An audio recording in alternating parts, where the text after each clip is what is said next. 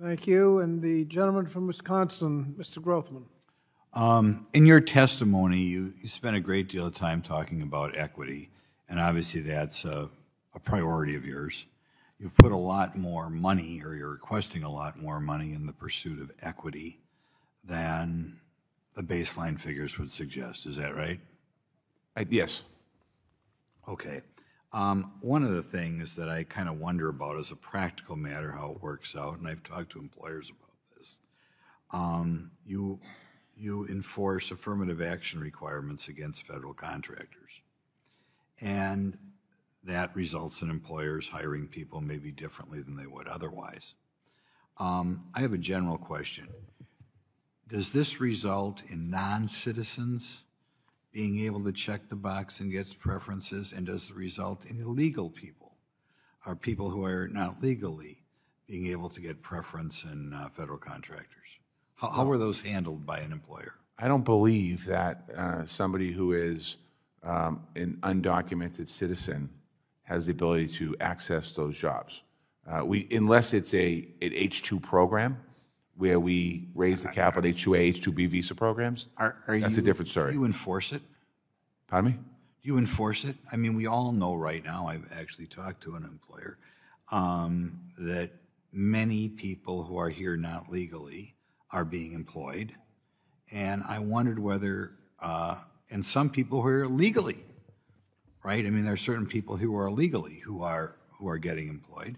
And I wondered, for the purposes of filling out the forms that are required for federal contractors, if people who are not citizens but members of favored groups are getting jobs ahead of citizens. In federal contracting, you're talking about? Correct. Yeah, no, I mean, we do not enforce the law at the Department of Labor on that. That's Homeland Security that enforces the law. No, I'm not talking about Homeland Security. I'm talking about... But I'm telling you the answer is Homeland Security. We don't do the enforcement there. DHS does. So if somebody were to fill out a form and check the box and they didn't have a Social Security number... No, I'm not talking about that. I'm talking when somebody comes in either illegally and have a phony Social Security number, or are here legally but are a non-citizen. Yeah, they don't work on those jobs, and that's enforced by DHS. If DHS was to find that out, the employer is responsible to make sure that their employees... You don't understand the question. I don't. Okay, there are people here, many people who are non-citizens who work legally, okay? There are other people who are here not legally but get phony Social Security numbers and work for big companies that do business with the government.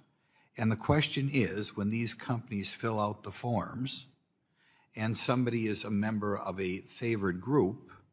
What does that mean, favored group? Can you just describe that to me? Well, for equity purposes, right? You've talked a lot about equity, and one of the ways you get to what you would consider equity is through the Office of Federal Contract Compliance Programs, which are your programs.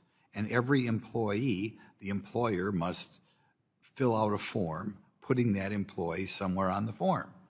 Now, if I am either here illegally and have a wrong Social Security number, which is very common, I hope you know that, or if you are here legally, somewhere you're going to have to appear on that form for the purposes of reaching what you would describe as equity. I'm asking you what becomes of those people on the form. Let me just clarify something. I don't think I would describe a person of color in our country as favorable.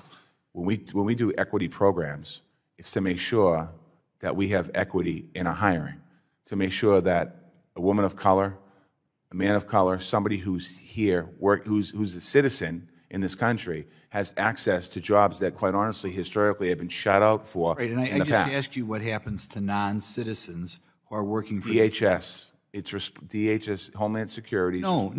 I'm talking about people who are here legally, or people who, which is very common. You're not listening to me. Social Security numbers.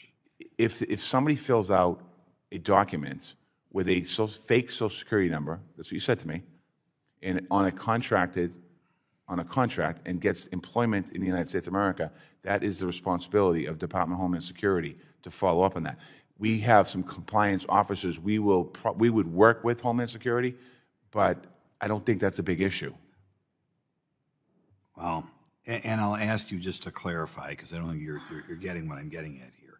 if you are here legally, and there are people here legally working for 40 years. Yeah, my mother was an immigrant in this country that had a green card. So she was here. She was a documented immigrant before she became a United States citizen.